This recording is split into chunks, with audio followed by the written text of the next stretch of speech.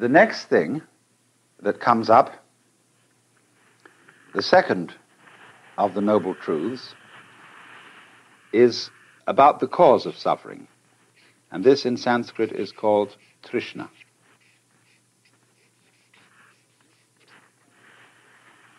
Trishna is related to our word thirst. It's very often translated desire. That will do. Better, perhaps, is craving, clinging, grasping, or even, to use our modern psychological word, blocking.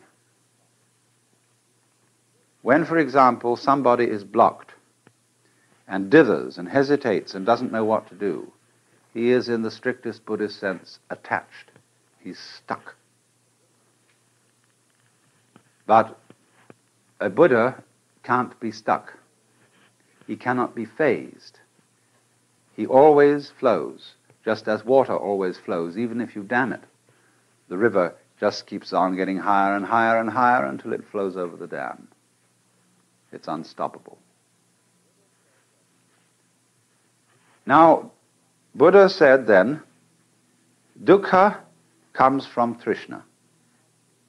You all suffer because you cling to the world, and you don't recognize that the world is anitya and anatman. So then, try, if you can, not to grasp.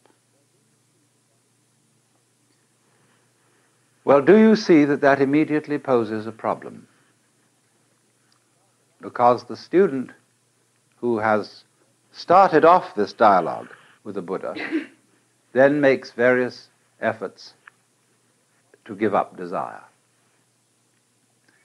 upon which he very rapidly discovers that he is desiring not to desire. And he takes that back to the teacher, who says, well, well, well. He said, of course, you are desiring not to desire, and that's, of course, excessive. All I want you to do is to give up desiring as much as you can. Don't want to go beyond the point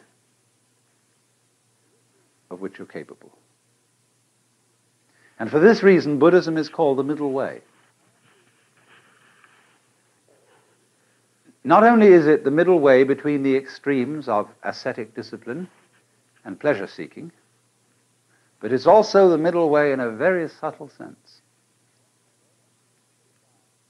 Yes, don't desire to give up more desire than you can. And if you find that a problem, don't desire to be successful in giving up more desire than you can. You see what's happening? At every time he's returned to the middle way, he is moved out of an extreme situation. Now then, we'll go on. We'll cut out what happens in the pursuit of that method until a little later. The next truth in the list is concerned with the nature of release from dukkha. And so number 3 is nirvana. Nirvana is the goal of Buddhism. It's the state of liberation corresponding to what the Hindus call moksha. The word means blow out. Ni, and it comes from the root nivritti. Now, some people think that what it means is blowing out the flame of desire.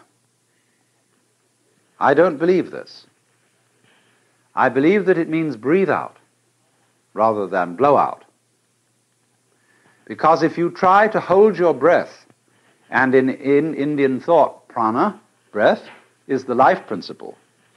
If you try to hold on to life, you lose it.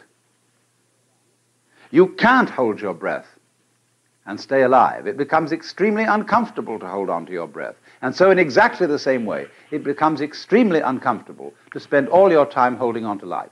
What the devil is the point of surviving, going on living, when it's a drag? But you see, that's what people do. They spend enormous efforts on maintaining a certain standard of living, which is a great deal of trouble. You know, you get a nice house in the suburbs, and the first thing you do is you plant a lawn. You've got to get out and mow the damn thing all the time. And you buy expensive this, that, and soon you're all involved in mortgages, and instead of being able to walk out in the garden and enjoy it, you sit at your desk looking at all the books and filling out this, that, and the other, and paying bills and answering letters. What a lot of rot. But you see, that is holding on to life. So, translated into colloquial American, nirvana is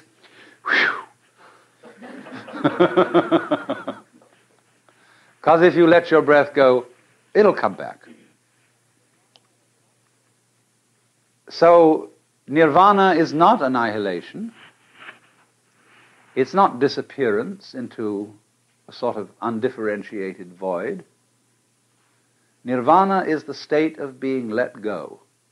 It is a state of consciousness and a state of, you might call it, being, here and now in this life.